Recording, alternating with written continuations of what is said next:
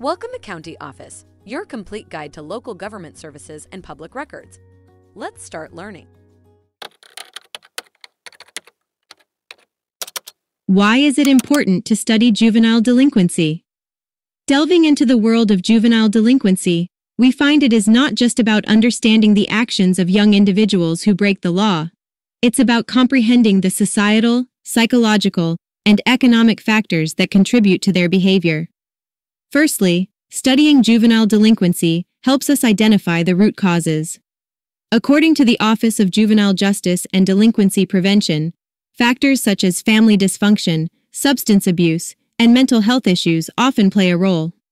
Secondly, this study allows us to devise effective strategies to prevent such behavior.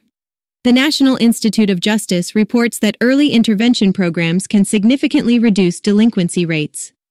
Furthermore, the study of juvenile delinquency assists in the creation of more effective rehabilitation programs.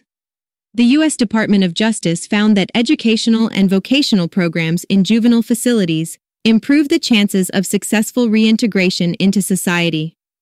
Lastly, understanding juvenile delinquency is crucial for policy formulation.